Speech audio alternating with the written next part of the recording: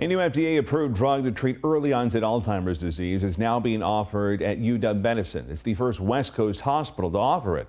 It's giving hope to delay the effects of a devastating disease that, to this day, has no cure.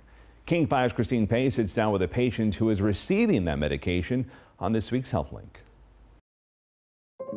I'm 78 and lived in Seattle most of my life. For someone recently diagnosed with Alzheimer's disease, Andrea Gilbert remembers things remarkably well. My dad was in the newspaper business.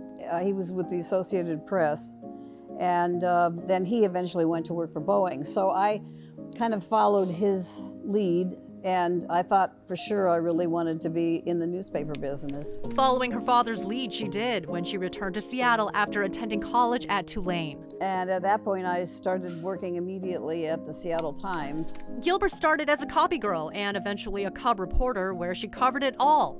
And one year when the circus came to town, she got a ride on an elephant for a parade on 4th Avenue. We rode all the way from the train station to the Seattle Center and back in the hot sun on these very unhappy elephants. Memories that are still vivid for Gilbert. Memories that one day she may not remember because of her diagnosis. I think it's almost embarrassing to tell people that you have it, because then they're going to think less of you than maybe you really are. You went to UW Law, right? Yeah. After her reporting career, Gilbert turned to a career in law. I went to the UW bookstore and bought 3 of these books for practicing the LSATs. Yeah. And actually did pretty well on the LSATs. She got a full scholarship for UW Law School and later started a law firm and practiced divorce law until she was about 70 years old. You really get to know people that are your clients.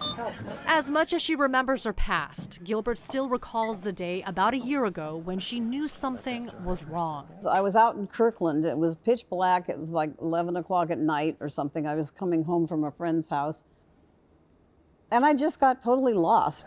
Okay. Several tests and MRIs later. And then they discovered that it was Alzheimer's. So Alzheimer's disease, as you know, is a progressive condition. Dr. Thomas Grabowski is a neurologist and medical director of Harborview's Memory and Brain Wellness Center. He says Gilbert has mild cognitive impairment, an ideal candidate for UW Medicine's rollout of a new treatment called lecanemab to slow down the effects of Alzheimer's disease. Lecanemab is an antibody that binds to the proteins that cause plaque buildup in Alzheimer's patients and makes it easier for the body to remove that damaging buildup from the brain. Clinical trials have shown a 27% slowing of cognitive decline when taking the medication for 18 months. I think what makes me optimistic about the medicine is that the data show both that there's an improvement in the clinical course and an impact on the biology of the disease. Yeah, that should all work pretty automatically. The results are positive but modest. I tell my patients this is not a cure, this is medicine. And you're going to do great. Gilbert is among the first patients to receive the drug at Harborview, one of the first West Coast hospitals to give infusions for qualifying patients. Spreading word of the new treatment convinced her to open up about her journey. I thought, geez, I don't really want to broadcast this as part of me. But I thought it over and I thought, well, maybe it's helpful for other people. So I said, yeah. Andrea Gilbert will receive the new drug infusion for a year and a half. Remember, it is designed for patients with mild Alzheimer's disease. Those interested in lecanemab, that medication, can speak to their doctors for referral. For HealthLink, I'm Christine Pay.